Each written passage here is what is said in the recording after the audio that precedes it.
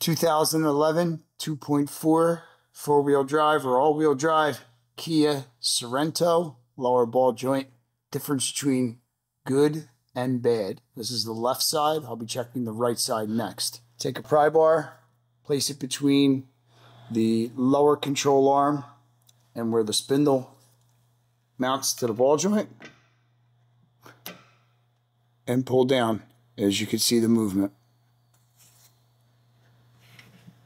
Right hand side, good lower ball joint.